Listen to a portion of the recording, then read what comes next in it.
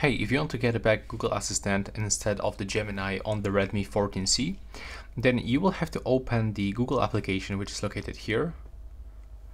And right now, you will have to go into the right upper corner. Then you have to go for Settings.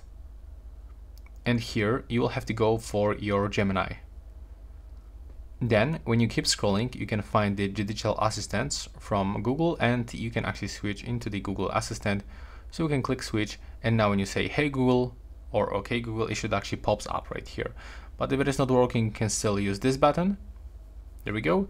And you can even set the Hey Google and the OK Google voice phrases by going into this Google application and simply go right here, select Settings, and you have to go for the Google Assistant settings.